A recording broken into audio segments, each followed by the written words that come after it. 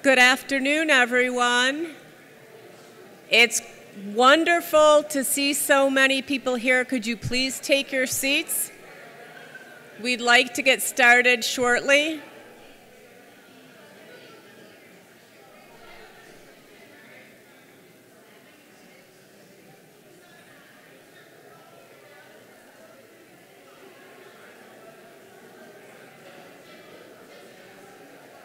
This event is being live streamed, so our at-home audience is waiting for us to begin.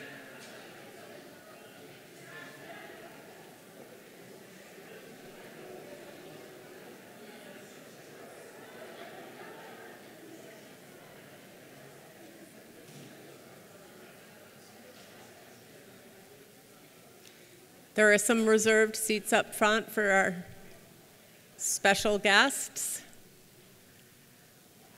our benefactors, our speakers.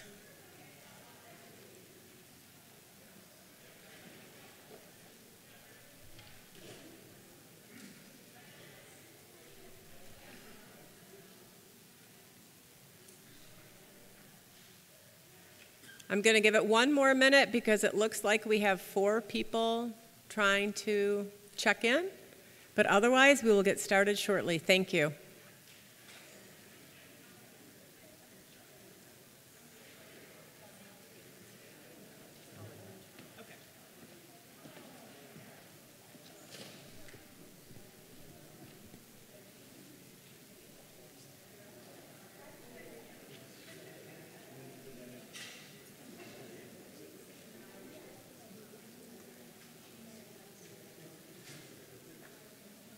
Okay. Good afternoon, everyone. I'm Beth Angel, Dean of the University of Michigan School of Social Work, and I am thrilled to welcome all of you, both those of you who are here with us in person as well as a number of participants online, for the School of Social Work's second annual Social Justice Changemaker lecture with Darren Walker. This lecture is made possible by the generous support of the Hawkins family, who are sitting here in the front row. The Hawkins family established this series with the goal of bringing change makers to campus to inspire our students, faculty, and community. Neil and Anne-Marie and Rachel, thank you so much for your generous support.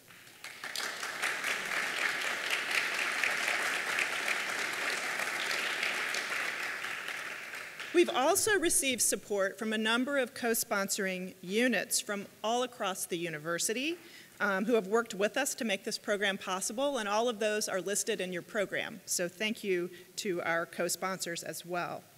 And finally, I would like to thank our wonderful planning committee and our incredible team from the School of Social Work for all of their hard work on this event.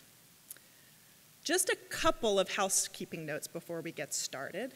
This event is being recorded, and after the event, a reception right here in the ballroom will follow, so I hope all of you will be able to stay and join us. And now I would like to introduce Provost Laurie McCauley, who will make some brief remarks.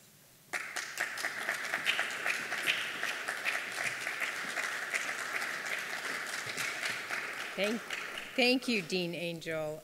It's my pleasure to be here. What a wonderful day on the Ann Arbor campus. Those of you who are in the room, I hope you had the pleasure of walking across campus like I did to see the vibrance of our student population here in the fall term, 3rd week. Well, this is my first official event with Dean Angel, although I've had a chance to interact with her numerous times. She has been really wonderfully present on campus for numerous events, but it's my pleasure to officially welcome you here to the University of Michigan community and to lead the #1 School of Social Work. So thank you.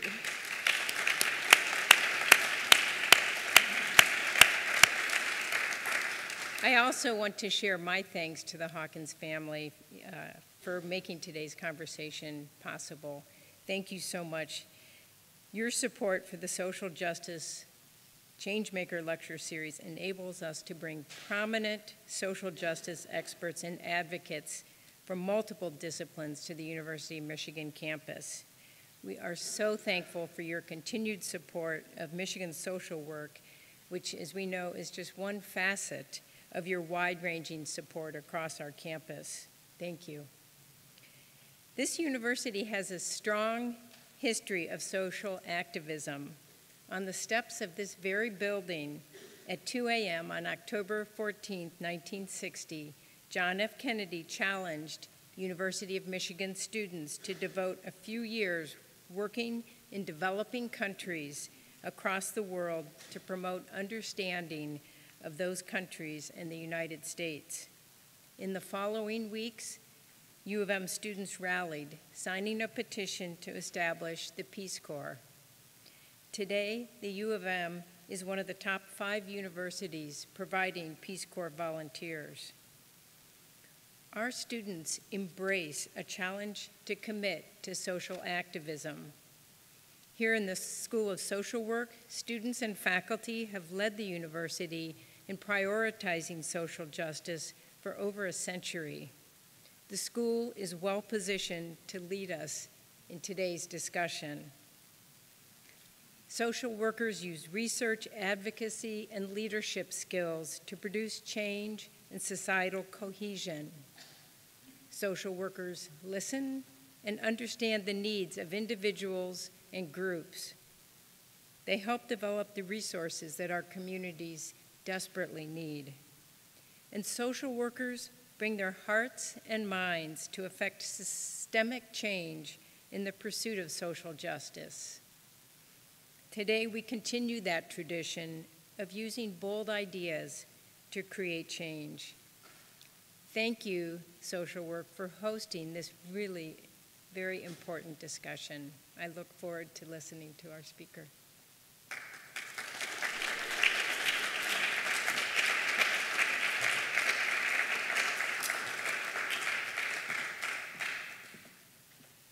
Thank you so much, Provost McCauley. I now have the honor of introducing Darren Walker, the president of the Ford Foundation, who will address today's topic, Social Change in Action.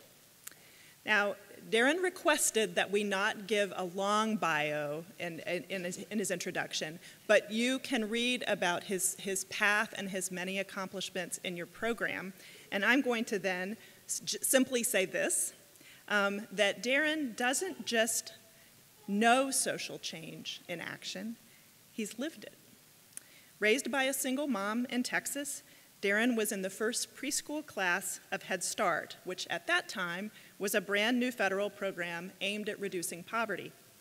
He received an excellent public school and University of Education at the University of Texas, Austin, hook 'em, and went on to work on Wall Street before turning to philanthropy. And he's led the Ford Foundation for nearly 10 years, since 2013. One of my favorite quotes from Darren Walker is, "Hope is oxygen." Social workers understand this in our bones, because hope is the center of all we do. And hope is even more crucial in challenging times like we face today. And so I'm thrilled now to bring some of that hope and challenging times and how to stay grounded into our conversation today. And I'm thrilled to welcome Darren Walker to the University of Michigan.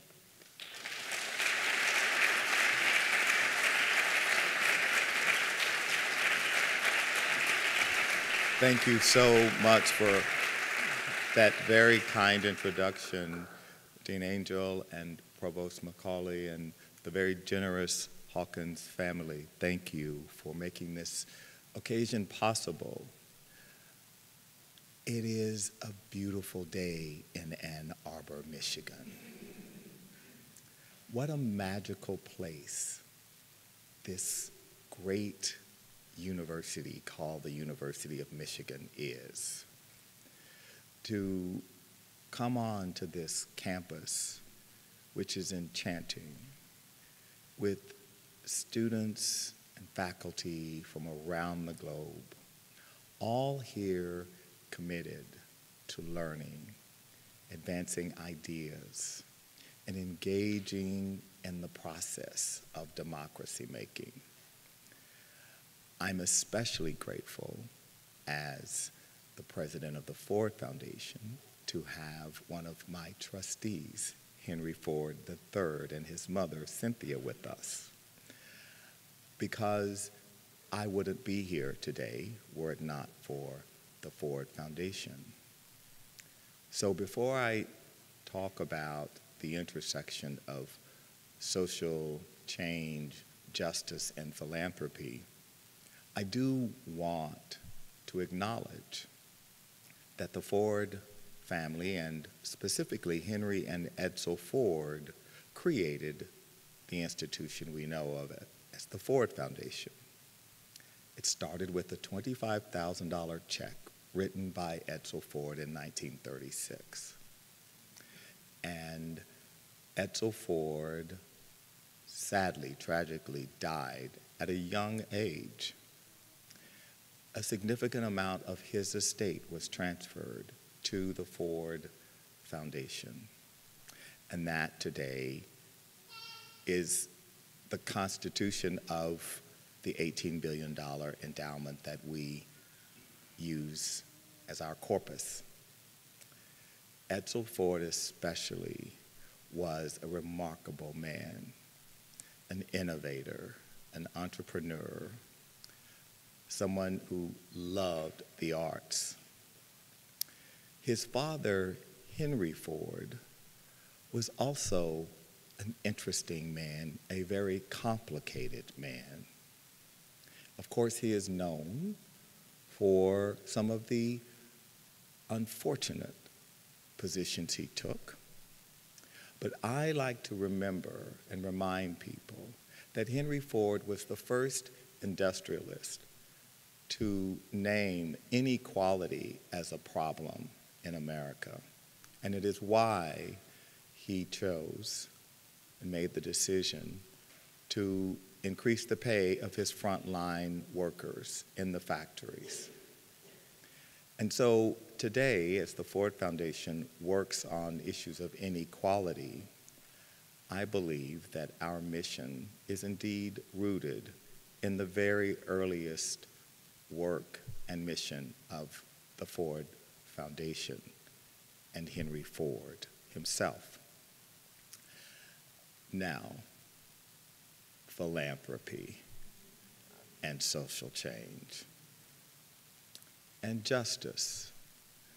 I've had the great privilege of working first at the Rockefeller Foundation and the Ford Foundation today, two gold standard legacy foundations rooted in Andrew Carnegie's ideas that were espoused and articulated in his very well-known Gospel of Wealth essay written in 1889, which is the foundational document of American philanthropy. Every philanthropist from Frick and Carnegie to Rockefeller and Mellon and Bloomberg and Gates have used this document as foundational to their work. And in it, Carnegie talked about generosity. He talked about charity. And he made the case for why men like himself needed to give back. And it really instantiated in our culture this idea of giving back. Now, Carnegie had no issue with inequality. He said that inequality was simply a natural phenomenon, and that the question was what wealthy men like him and Frick and Rockefeller should do with their God-given talent that made it possible for them to accumulate such wealth. And that really is, for so many people, how philanthropy is viewed. And it is necessary for there to be charity and generosity. But I came across a very obscure speech that Martin Luther King gave in 1968, just a few months before he was assassinated. And about philanthropy, he said the following: "Philanthropy is commendable, but it should not allow the philanthropist to overlook the economic injustice which makes philanthropy necessary." And so what Dr. King was saying was something different to the philanthropist than Carnegie said. Dr. King was challenging the philanthropist to get uncomfortable and to excavate and interrogate their own complicity in the very problems they are now seeking to solve. And so it was from that document that the idea of a little book that I wrote, From Generosity to Justice, emerged. And it was, how do we think about philanthropy as a means for social justice, when, in fact, philanthropy is often created from systems of inequality and injustice. And it's that engagement that we are involved in at the Ford Foundation, engaged in excavating our own complicity, our own responsibility in our investments, so that we hopefully are not doing harm, and in our operations, in the way in which we make grants, to whom we give grants. And that work is not easy, because you have to hold the mirror up to yourselves. And the thing about philanthropy and wealth and privilege is that it's supposed to buy you the right not to have to do that. Right? That's the notion of what privilege is that it gives the possessor of that privilege the currency to simply say, I don't have to deal with that. Or that may be a problem for other people who don't have my privilege. And so I think for real social change to happen, we in philanthropy have to commit ourselves to the idea of justice and the idea of social progress. And that's the work that we've undertaken at Ford. I think we are far, far from executing well as I'd like, but we are on the journey. And occasions like this, I hope we'll have a chance for questions. Help me as I learn and continue to learn every day. And I learn most from hearing from smart, talented, committed people like you, and I look forward to that. Thank you, Dean Angel, for this wonderful invitation. Thank you, Darren, for sharing your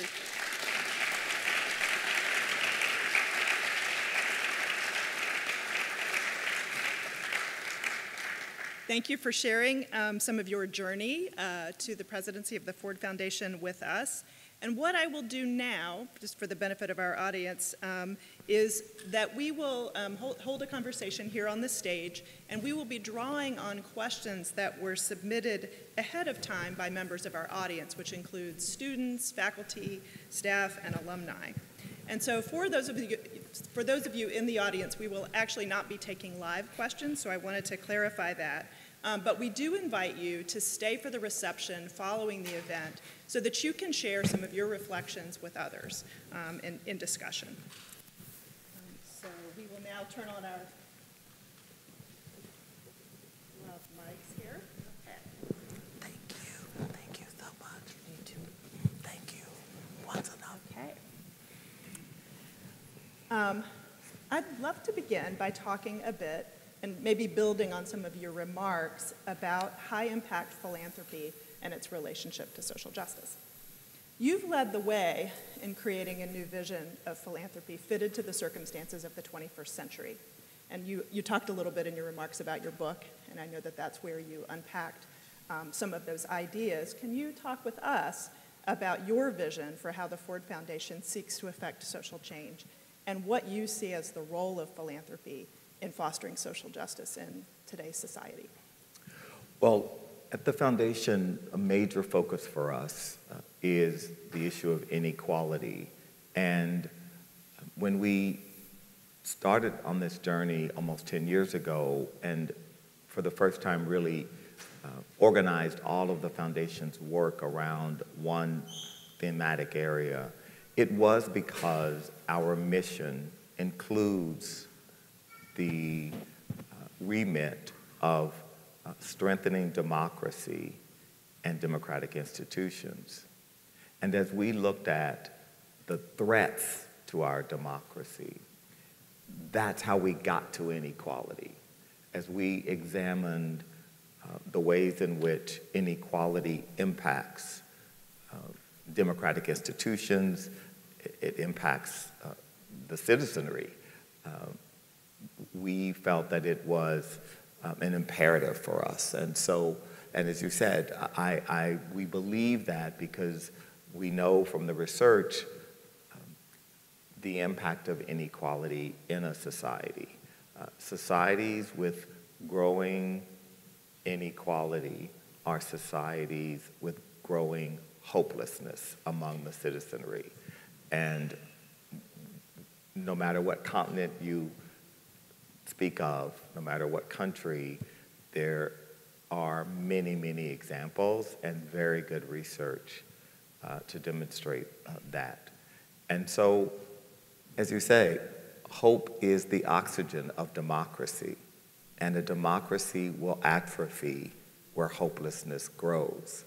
And so the work that we are doing, whether it is on economic opportunity for workers, or issues related to voting and civil and human rights, racial justice, the reform of our criminal justice system, our work around technology, AI, and the impacts on vulnerable communities, especially communities of color.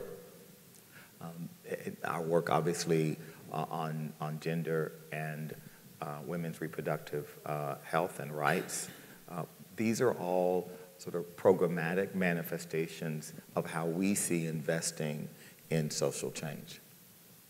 Thank you. So really, you can't separate the project of saving democracy really from solving problems of inequality. So solving those problems is important for moral reasons, but also because our very democracy depends on solving those problems. Absolutely. And I would like to say we focus on the 3 I's at Ford, on ideas, on institutions, and on individuals, on people. And in a democracy, social change requires the 3 I's, right? I recall having lunch with Gloria Steinem once, and she said, you know, it was only when I was able to start an organization, I went to the Ford Foundation and I told them that I had this idea for an organization and I wanted to call it the Ms. Foundation. And I wanted to start a magazine called Ms. And, you know, until I was able to do that, I was, you know, just another activist out there leading a cause. But once I had an institutional anchor, I was able to do something that was sustainable. Institutions in a democracy are essential. We have learned this. I can look back in our records in the early 1960s, the Ford Foundation funded the NAACP Legal Defense Fund, later on in the 60s, MALDEF, other organizations, institutions to fight against voter suppression, other forms of discrimination.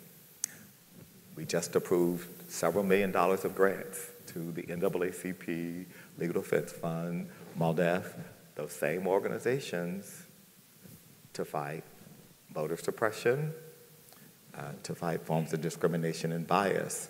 And so in a democracy, especially a multiracial, pluralist democracy like the US, which doesn't exist anywhere in the world. So just to be clear, we don't exist anywhere in the world, if you haven't noticed. And it is the whole idea of the American experiment is a radical idea on its face.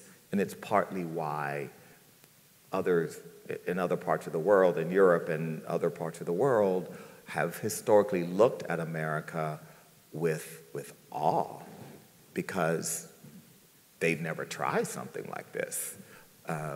Many of them would say there's no way something like this can work and be sustained. I think our commitment must be to proving them wrong. And in order to prove them wrong, we've got to have the institutions that recognize that justice is a contested idea, right? It's a contested idea, and that's, in a society like the United States, that's understandable, because different people's views of justice range. And your view, if you have been historically not allowed to have the full benefits of justice, you have one perspective. If you've taken justice for granted, you have a different perspective. I was just in a situation talking with a grantee who is a public institution, a very prominent institution, and the leader of it sent an email out to their thousands of constituents saying, we, this nonprofit, encourage you to vote. We encourage you to vote. Some of their donors didn't like that because, in the view of some of their donors, the kind of people who are their constituents, who are primarily poor and people of color, I'm not sure some of those donors wished to see them vote. And so we don't see our work on voting as problematic, or what's problematic about it is that we have to do it. But the notion that every American should vote, among the most patriotic duties, among the most noble callings of manifesting love of country and a belief in the system, that anyone would seek to suppress that is antithetical to our most conservative ideas of who we are. And it's regrettable for us at the Ford Foundation because we are so identified with efforts around, for example, voting rights, that we would be criticized for that. I think we should be, there are a lot of things we can be criticized for at the Ford Foundation, but I regret that there are some who would criticize us for that. Interesting. Your comment regarding the fact that sometimes donor interest or donor perspective isn't always aligned with some of the goals of the foundation kind of brings me to a question that was submitted by one of our student audience members. And that is philanthropy a way for the rich to hide their money? Well, I don't think philanthropy is a way for the rich. I mean, I think if there's a critique, it's that philanthropy is a way the rich can greenwash their reputations. I think that critique, which is real and has been with us since Carnegie and Rockefeller. I mean, it's really important. You know, Andrew Carnegie and John D. Rockefeller are revered men, and the names are the sort of globally known as the sort of gold standard of American philanthropy, as is Henry Ford.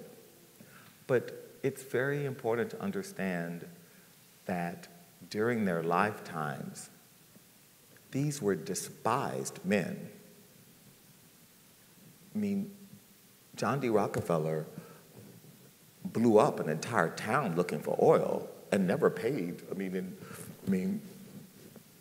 Because men like him, that's what they did, and that's what the system allowed. And in Pittsburgh, children were falling into iron pits, 12 years old, dying in iron pits. There was no OSHA. There was no system to protect them. Andrew Carnegie never really spent a lot of time thinking about that. And that was a problem in terms of their reputations. And so this notion of using philanthropy to greenwash your reputation is not new. And it is true that some have. But I don't think that most have. I think most people I know today who are wealthy truly want to try to make a difference in the world. And some of them, the ones who really take a deeper analysis, really struggle with some of these fundamental questions.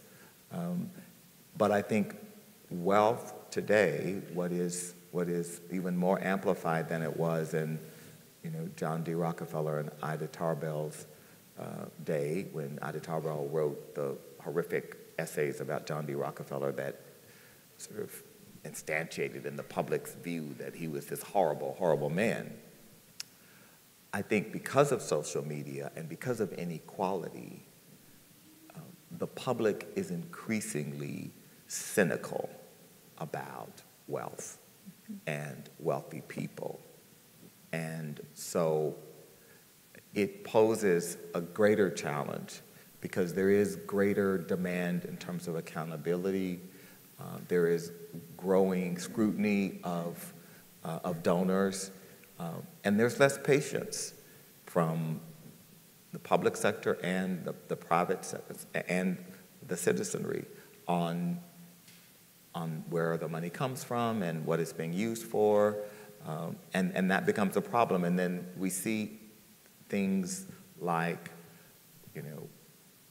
billionaires putting money in donor advised funds and receiving the tax benefit without actually making grants that are sufficient, at least as they might if they had a requirement of some percentage to give away from that fund. So there are things like that that absolutely make the public more cynical about philanthropy and wealth. Thank you. Now, staying with this theme of the economy, but circling back a little bit more to the Ford Foundation's vision, the Ford Foundation indicated earlier this year that its plans to join forces with other foundations to initiate projects that will reimagine capitalism and apply a critical lens to free market assumptions. Can you tell us a little bit about this joint venture and the outcomes that you hope to see from that? Absolutely. Henry Ford II wrote a famous essay about the Ford Foundation, his frustration with the Ford Foundation in part. And one of the things he was frustrated by was the sense, his assessment that many of the staff of the foundation did not understand the very system that made it possible for them to make grants and get a paycheck. Right? That there was a sense of almost naivete about the markets and about how business worked. And I think that critique is fair. I think as someone who spent a decade on Wall Street before running a nonprofit and then coming to philanthropy, I think there is a lot of naivete in the world of philanthropy about markets. Now, there's no doubt that there's a lot of narratives about exploitation, about labor policy, about things that are negative about business and the markets that are accurate. But at the end of the day, we're capitalists at the Ford Foundation. And I actually believe that capitalism is the most effective way to organize an economy.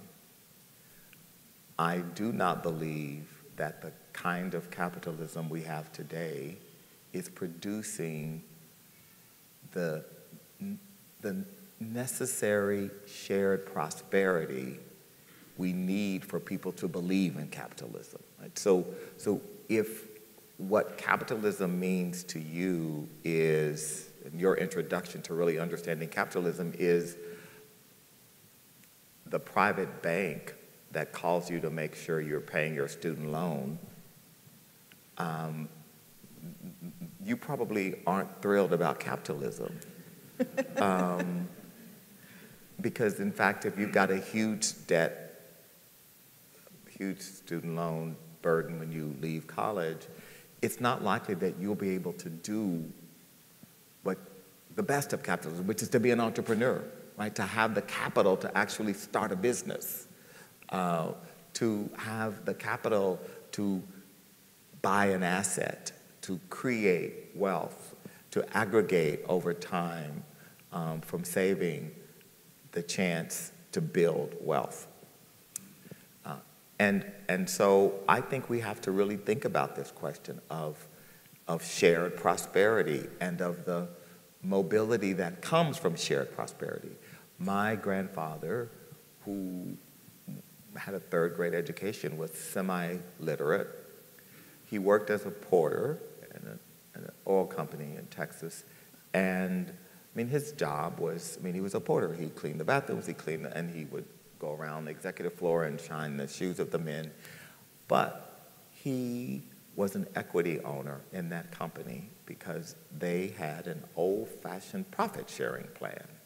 And when the oil company did well, every employee of the company got shares. And so when he retired, his equity in the company and his Social Security check allowed him to live in old age with dignity. We no longer have those kinds of programs for workers, for frontline workers, for middle wage and lower wage workers. And so I believe that's a problem. And there are design flaws in the way we have redesigned our system. So we had a system that was designed with benefits like that in place. Choices were made to redesign. And that has resulted now in fewer workers and actually fewer Americans participating in the markets. Now, it's true, and some then say, well, you're wrong because we have some majority of Americans who do own stock through, or in the markets through some mechanism, their defined contribution or their 401k. Right, I mean, their voluntary 401k or 401b. But that is true, but 80% of the market caps are owned by less than 10% of the population. So it may be true that, as I know, a member of my family, who hasn't been able to save but a little bit, yes, in their voluntary program, she's got a few $1,000s in the, not nearly enough for retirement, of course, but the real concentration of who actually owns that today is in the hands of fewer Americans. And that's a problem. It's why we're working on this with, for example, KKR, one of the large private equity firms. People say, well, what are you doing working with KKR? Well, in their portfolio companies, they are instituting in this portfolio we're testing, they're instituting ownership. So every employee of every portfolio company gets stock. And we're going to longitudinally see what happens. Is the company, are employees more productive? Are they more satisfied? Is retention less a problem in these portfolio companies? Because we have a hypothesis, and it is that the answer will be yes to all of that. Companies will be more productive. Workers will be more satisfied. They will stay in the job longer, et cetera. And so when you asked what is the foundation doing working on capitalism, this is why we think we have to use our leverage, whether it's in our investment portfolio, and we've allocated $1 billion for impact investing, or whether it's in partnering with the private sector to demonstrate the efficacy of ideas that generate more shared prosperity. So we're looking for those ideas and looking to put our philanthropic capital towards those ideas that do generate more shared prosperity and indeed make capitalism work for more people. Yeah. So really an inclusive economy kind of approach. Exactly. It's not to destroy the economy, but oh my goodness, it can be to destroy the economy. I mean, you'd be naive. I mean, now some would say, well, you're naive to try this because the markets don't work this way. Well, markets absolutely change and evolve from exogenous factors, from policy. I mean, many of the changes that have done harm to the idea of shared prosperity are because of policy. Yeah. Now, I'm also interested in knowing more about how the Ford Foundation hopes to influence its peers in the philanthropic space. And as one example, I wonder if you could speak to the ways in which the Ford Foundation is helping to advance racial equity, and do you feel that these efforts have the potential to catch on elsewhere? Well, there's no doubt that the challenge of race, as every social observer from Alexis de Tocqueville to James Baldwin and beyond have said that this is the Achilles heel of our nation. And the challenge of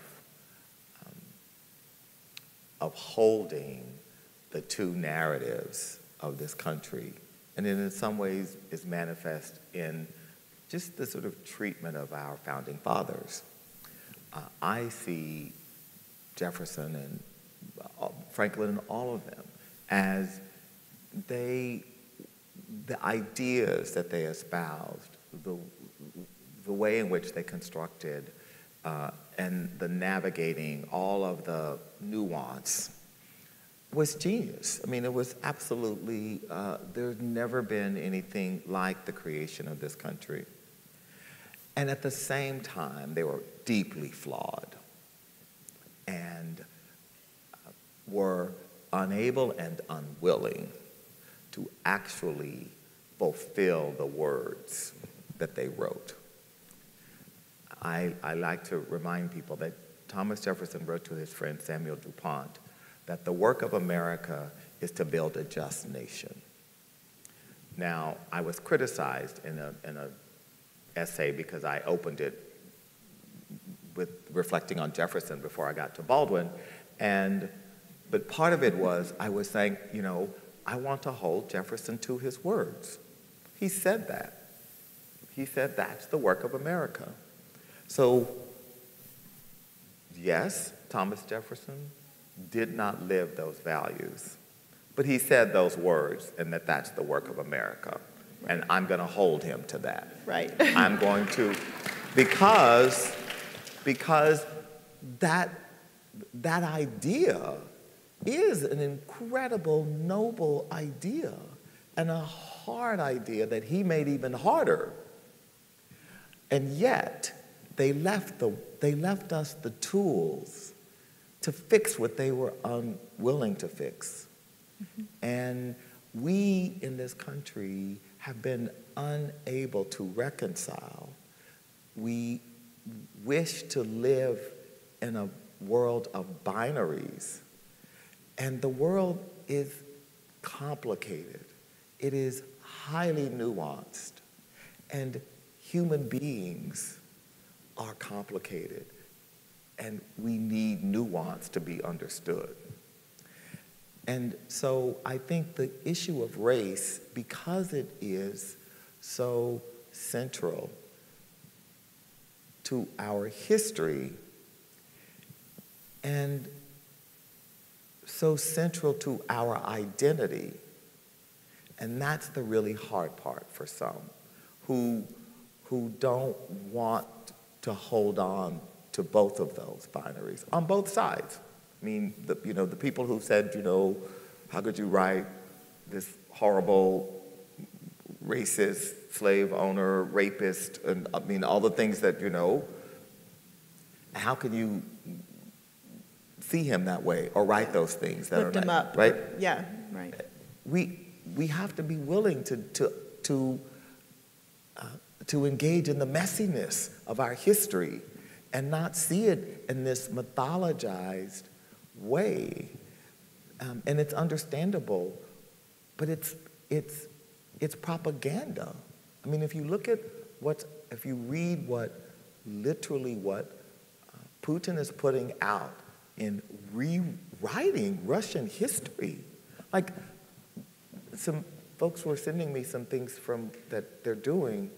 They're literally rewriting what happened in the 20th century. They're like saying that what actually happened, the way the Berlin Wall fell, and all of this, it actually didn't happen that way, that something else happened. And they're feeding it to the Russian people. That's really not good when yeah. Political leaders, actually seek to rewrite history and change policy and feed it to the citizenry in an effort, in the case of Russia, to have a kind of propagandized hysteria among the citizenry against the Ukrainians, against the Americans, against the West, because of their political need and the need for expediency to advance a political agenda that is about nationalism and a Russian identity that never existed in the first place. And that is a mythology of these hardliners in Putin that in no way reflects the reality of Russian history, which is an interesting history. It's not as if, there's an interesting history there. And so it's a lesson, I think, that this is what authoritarian, when again, we've seen it in Africa, we've seen it in Latin America, we've seen it, this is sliding towards authoritarianism. And it is necessary to have the citizenry be miseducated because it serves a larger political agenda. Yes.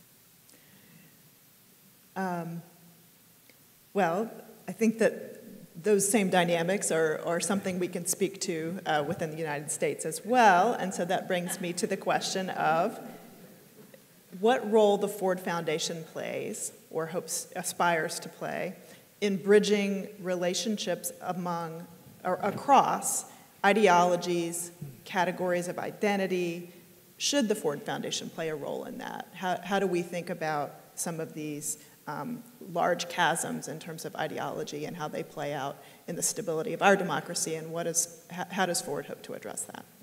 We absolutely have to engage in that if we're to work on our remit around democracy, strengthening democracy. I think the challenge is how do we find the bridge builders? Who are the bridge builders in a time when bridge building seems to be disincented? When leaders who seek to build bridges across ideology, across perspectives, geographies, other identities, are penalized for doing it. How do we as a foundation invest in those bridge building institutions, the bridge building people, the bridge building ideas and innovations?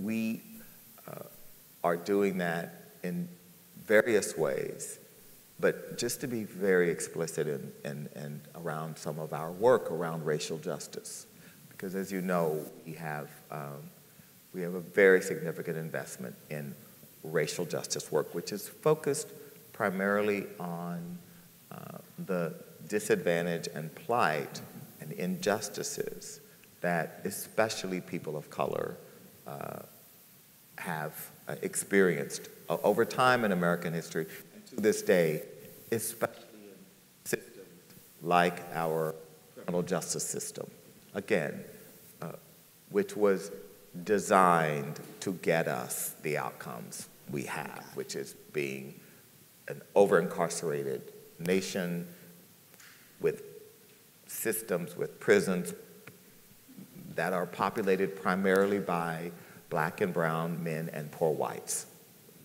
And so the issues of class and race play out in that system. But the reality is that inequality is affecting everyone in this country. And it's affecting some of us in good ways, right? So if you own real estate, if you were an equity investor, if you had a second home, I mean, all the things at the beginning of the pandemic, you were wealthier on the other side of the pandemic if you had all of those. But that most Americans, including white Americans, do not have that. And so the inequality that we see in our society is affecting all of us. And so if you only take a racial justice lens to inequality, you're missing a really important dimension of inequality. And that's inequality that is happening to white people. Because we know from research, and again, this research is pre-pandemic research, and I think there is good data that is being processed now that I think will give us an update. But the research done by the two Princeton economists in the late 2010s showed for the first time that we had basically a generation of downwardly mobile white Americans. That life expectancy, wage stagnation, loss of assets, et cetera, that was happening to a population that had never in the history of the United States had that happen. There were blips during the Depression, and so they were, but as a matter of mobility over time, white Americans have always been on the mobility escalator. And so what we have started to see is stagnation and reversal of progress, economic progress, of mobility. And so that also is impacting our democracy. Right? So for us, we have to then think about, all right, how do we engage on that question of inequality and for that population? And that really means working more in the heartland and rural America. It means looking at areas of public health which we have not looked at. So, for example, the impact of the opioid epidemic. It's had a huge impact on rural America. And some of the negative externalities manifest in rural communities. And so I think it's important, and it's why we have now committed new resources to be able to address that issue and start to make grants to groups we may not have made grants to in the past. The other thing I would say is to really form alliances with what we would call conservative foundations. And because at the end of the day, we need to believe in philanthropic pluralism. There are some foundations who absolutely do not agree with the Ford Foundation's racial justice, inequality, support for marriage equality, and all the things that we have done over the years. They still believe we have a right to exist, and we believe they have a right to exist, and that our philanthropic ecosystem is richer for it. And so we have to make sure that together, philanthropy, whatever our missions, is actually supporting the idea of philanthropy in America. And that requires bridge building too. I wonder if you could talk a bit about where technology plays into all of this and its role in addressing inequality. And so this is a question submitted by one of our audience members, but I think it speaks to some of the cultural divide that you talk about and some of the disinformation that can be distributed in ways that further that divide. And so the question asked by our audience member is, are online tools helpful or harmful? Will increasing access to the internet, for example, help or hinder the project of reducing inequality and strengthening democracy? I think the jury is out. I mean, I think we know that we were very fortunate because on the board of the Ford Foundation for a number of years was Sir Tim Berners-Lee, who was the founder of the World Wide Web, and today says that what was his dream has turned into a dystopian nightmare. He had hoped, and his idea was that the web would be a place where democracy, ideas, community would be built. That was the idea, that it would sort of be open source and that poor people, all people would have access, and that governments would see the benefits of it and make it available to everyone. There's no doubt that this intersection of democracy and capitalism, the way it is played out on the internet, is highly problematic if you care about justice and opportunity for everyone. There's no doubt that the challenges of the analog world have migrated now to the digital world. And just very simple examples. We have grantees who 10 years ago worked on predatory lending in minority neighborhoods. And we know it's a major issue and where particular kinds of lenders targeted black and brown neighborhoods for high interest rates, high fee mortgages. They used to do that by, in Harlem, for example, all the churches on Sundays when you came out, your cars had flyers on them from these people, or all of the apartment houses, buildings you go in a black neighborhood in Bed-Stuy or in Queens would have the flyers and the. Today, those same predatory lenders can develop a program and in a matter of hours, not reach just Harlem, but reach the entire metropolitan, Black households in the entire metropolitan New York City region with predatory products. And so how to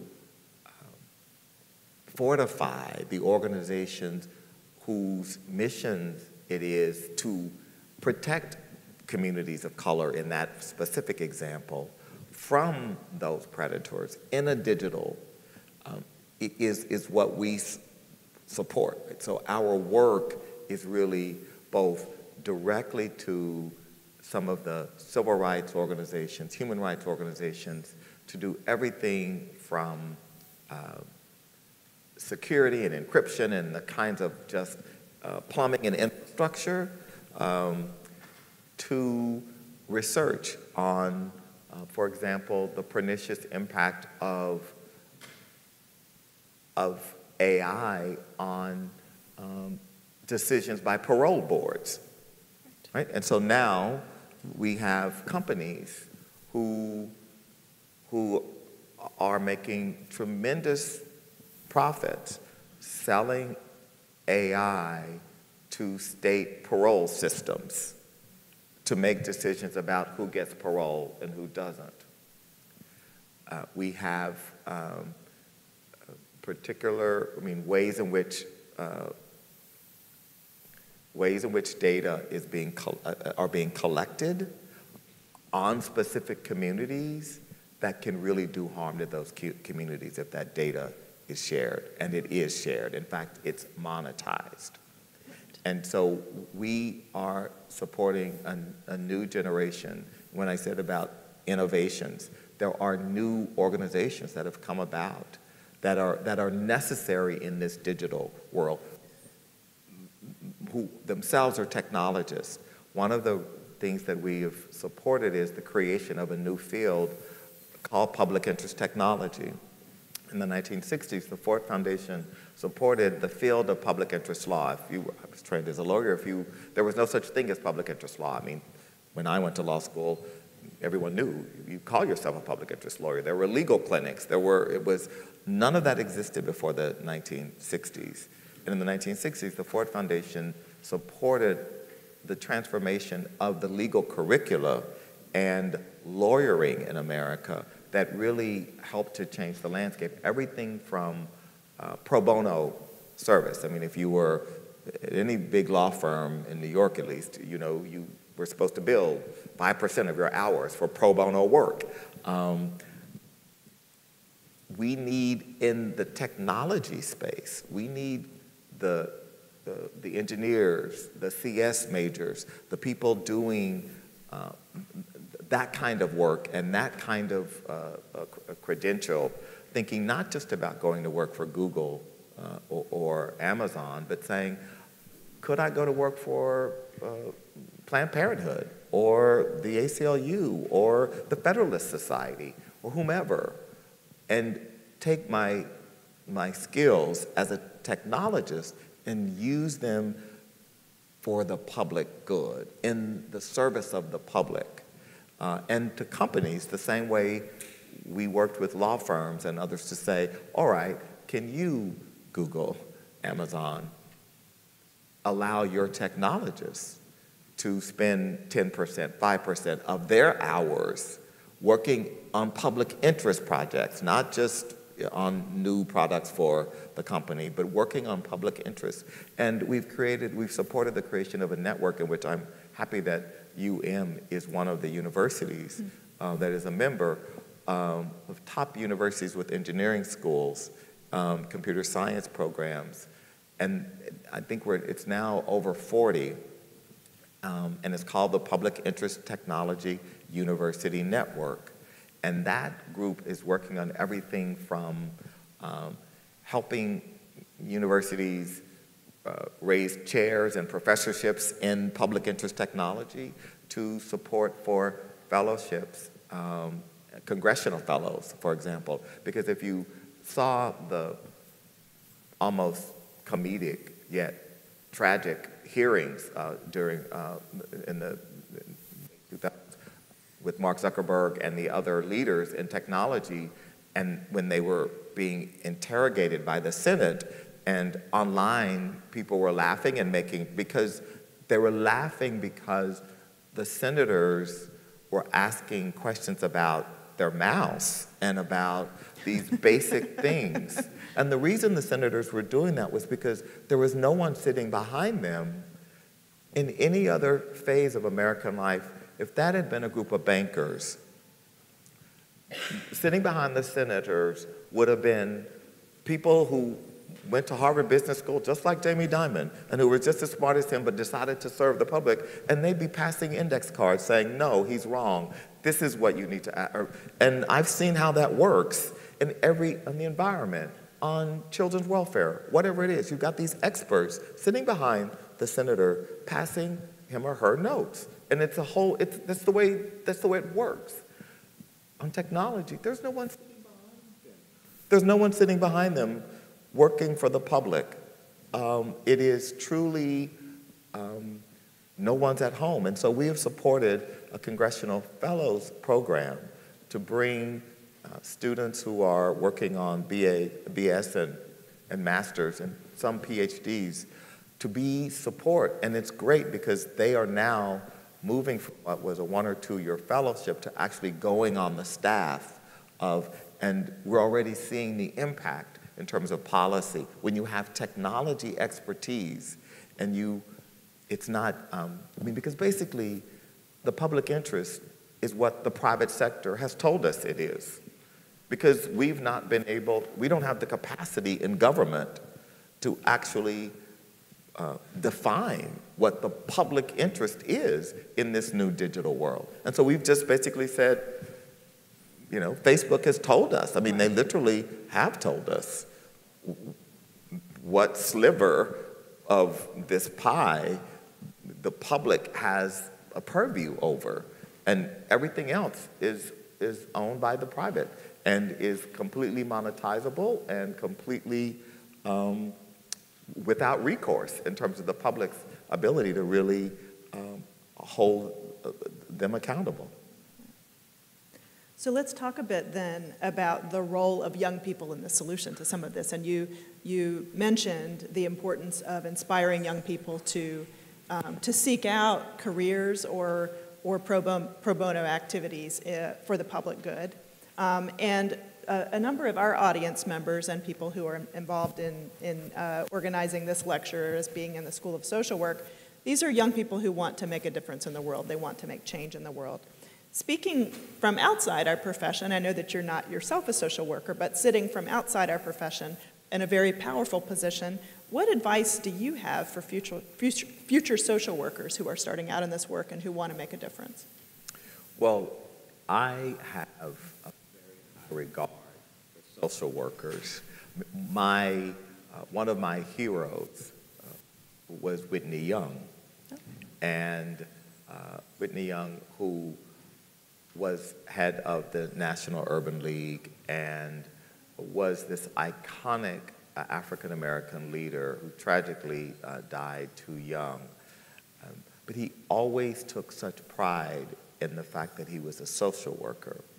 And he moved in circles where he was a rarity, right? Where he was often with business people or public policy or lawyers. And he was very proud of the fact that he was a social worker, because I think what it takes to be a social worker, particularly in a time when there is so much in the wake of a pandemic, so much pain and grief and anguish over the state of the world and in turn the state of any person's life, especially someone who is lower income, whose identity may be different, who feels marginalized. And the reality of our country is that there are more and more people who fit into those categories. And more of those people, the burden of how a society addresses that rests on the shoulders of social workers. And so it is very, I mean, again, when I get back to what are the noble callings, when I think about the historic speech that you said, your reference to the famous speech here that President Kennedy gave on the steps of the Michigan Union,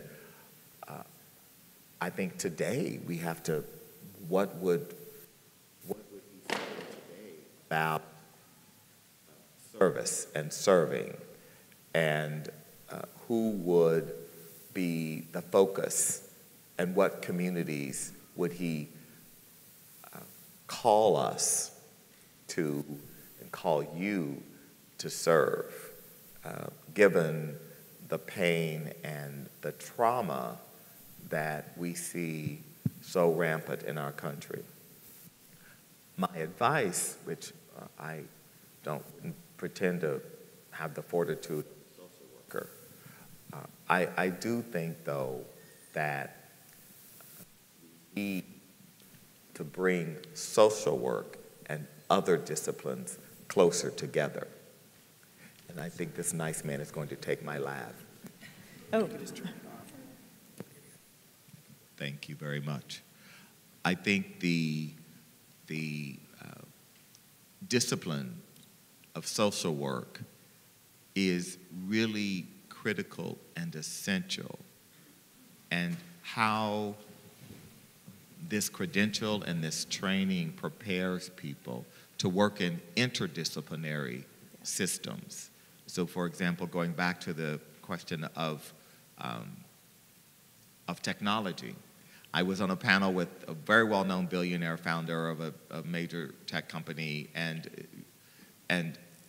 the moderator, we were talking about some large social challenge, and he said to the moderator, well, what we need is to get a group of engineers in a conference room for a weekend, and they can solve this.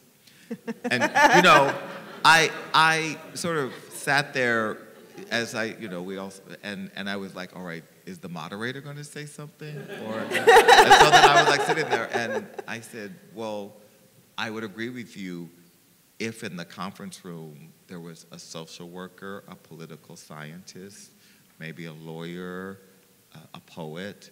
I mean, maybe then we might have a chance, but if you actually think that a computer scientist is going to solve that problem, I mean, that's part of what we're dealing with now.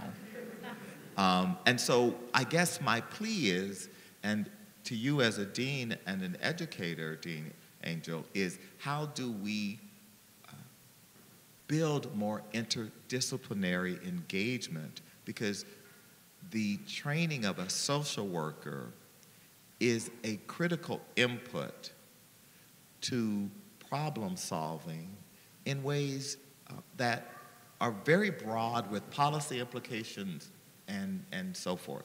And so I'm just, and I think this is one of the real challenges we've learned, for example, with our work around public interest technology. And that is how universities, the way universities are designed, discourages the kind of interdisciplinary aspirations I'm speaking of.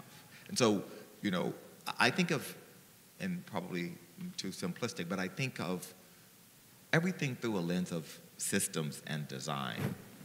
And I think about just about everything. I was having lunch with the president of Harvard at some point, and he said, "Oh my goodness, you're the president of Ford Foundation. What would Henry Ford think?" And I said, "Well, you're the president of Harvard. You're Jewish. This place wasn't designed for you, just like the Ford. I mean, it wasn't." And he said, "No, you're absolutely right. It wasn't designed. Everything that in our society was designed with something and somebody and who's to benefit in mind. And often the sort of antibodies that emerge of resistance to change is a design issue, right? It is, and so to my mind, so much of whether it is the university was designed in a particular way, or the justice system, or the education system, all of these ways in which we now need to intervene and rejigger things. And universities are hard. I don't have to tell you and many of you here, universities are hard, and I've learned this trying to work with a few on redesigning curricula. So you want engineers who can be more, have greater breadth in their understanding of the world beyond that 1 3-hour ethics class. And yet, the engineering faculty is dead set against that. They are stakeholders in the status quo, and the antibodies, and they have a great argument that the training that a competent engineer needs to have does require that, right? So I'm not dismissing their argument for the status quo, but we've got to figure out a way to think more innovatively about redesign. It doesn't mean, in no way am I saying dismantling, throwing it out, any of that. I'm simply saying the problems of the 21st century cannot be solved with systems that were designed for the 19th century. And so how do we get there is the challenge. Yeah.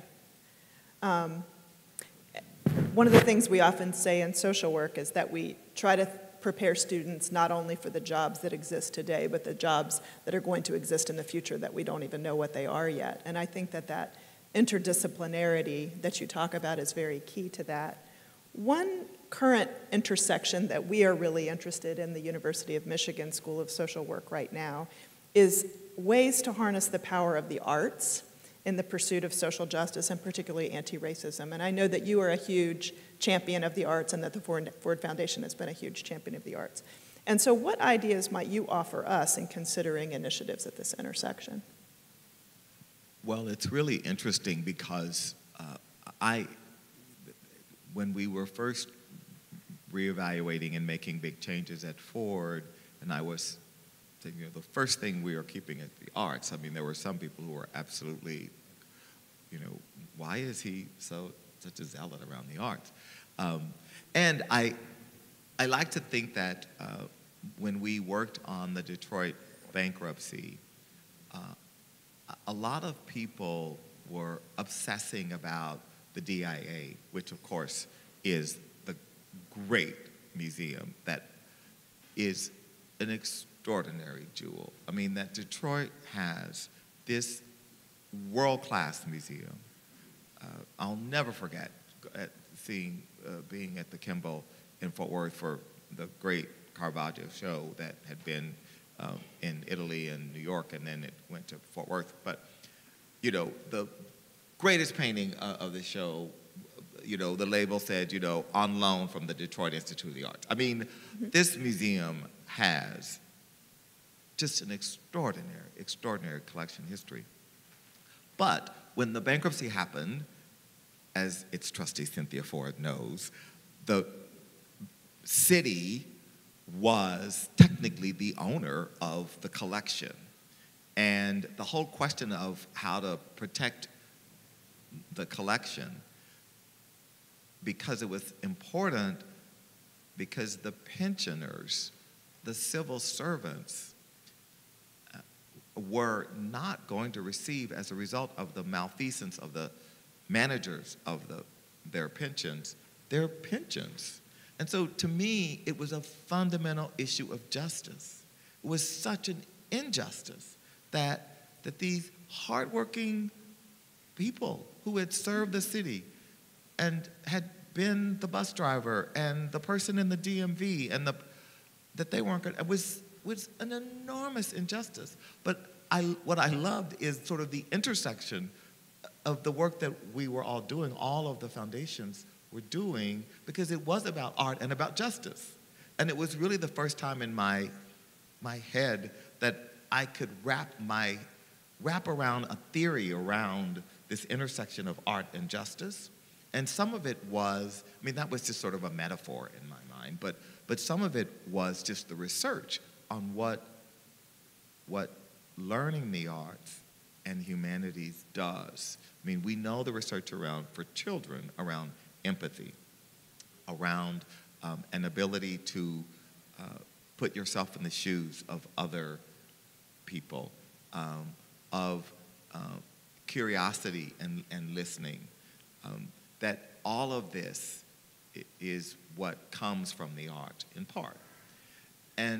But all of that is needed because ultimately so much of what you get is empathy. And a population of Americans who are more empathetic, I think, generates an environment of an America where there is more justice. Because you can't get to justice without empathy. Mm-hmm. And so I'm just a strong believer in it. And I also would observe that there are times when we see people in our society who say the most inhumane things about other human beings, who use degrading language to talk about other Americans, other people, dehumanize people, demean people. Whenever I see someone like that, I know that individual has never experienced a beautiful poem. Mm-hmm. They have never sat in the DIA in front of those Diego Rivera murals and pondered the messages in those murals. They have never encountered beautiful literature and sat in a theater and listened to the words of Hamilton. I mean, they could not have had those experiences and be so cruel and think in such inhumane terms about other human beings. And so that's why the arts matter. And it's why all of you as parents and grandparents, I mean, it's why you take your kids to the museums. It's why you take them to, because you know, it's not because you got to figure out what to do with their time. It's because you know, as parents, as grandparents, is that, like, your kids will be better kids. They will be smarter. They will be more open. They will see the world and not just their small, and they will see their place in the world. And they will not necessarily, if they're seeing museums that are 21st century museums, they won't just see themselves represented. And they won't just, as a result, because when you just see yourself represented in museums, you tend to center yourself because that's what you see. And when you see in museums other people represented, and you're a child and you see other people, you actually center a much broader panoply of people, of humanity, than just yourself. And that's a good thing. That's a good thing for our democracy. Yes. So an amplifier of empathy. Now, in social work, we're sort of in the business of empathy. That's one of our fundamentals. And so my final question really speaks to the headset of someone who is an empath. Because social change, trying to bring forward social change, as you know, is a marathon. It's not a sprint. And so people who lead from the heart become disheartened. So what is your advice about how people who lead from the heart keep themselves restored and grounded in troubled times and keep themselves whole so they can engage in this work? And maybe you can talk about how you do that. Well, it is really hard because on any given day, it is easy to be depressed, dejected, disgusted, disoriented. And yet, we are resilient.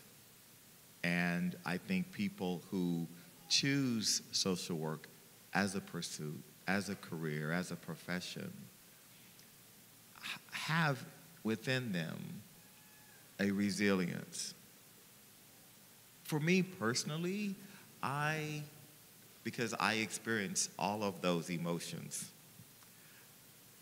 but I am reminded of the people who came before me and reminded of my privilege. I think about Fannie Lou Hamer. I mean, Fannie Lou Hamer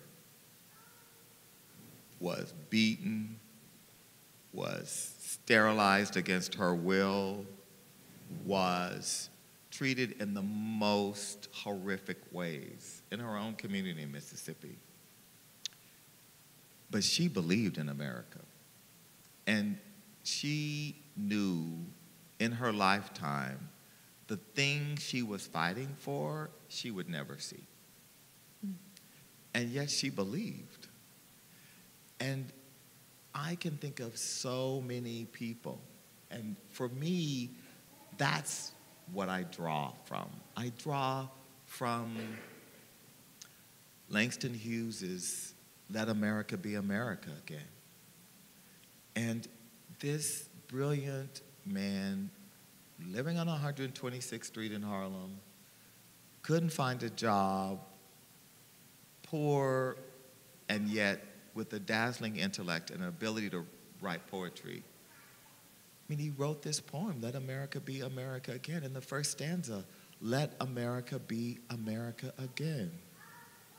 America never was America to me. And yet he ends in the last stanza, but oh yes, someday America will be. It was his love letter to this country, in spite of the fact that this country did not love him. And so as I think about my situation, my privileged perch,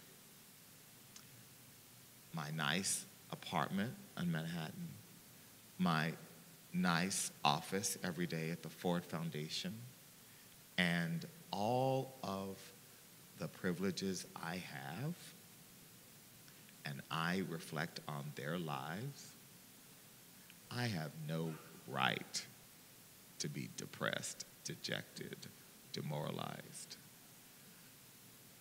I have to be motivated and should be motivated every day because of my reflecting on them to suit up, because they suited up every day, and the suits didn't come from Ralph Lauren. They had to suit up in real time, suit up, without the privileges and perks that those of us today who feel a little discouraged have at our. And so that's how I think about my own life. And I think about those moments when I turn on the news or I read something or I'm on Twitter and I just can't believe what I'm witnessing. We have to have those people, those memories, that history that encourages us to do the work of justice in the world. Well, that is a beautiful place.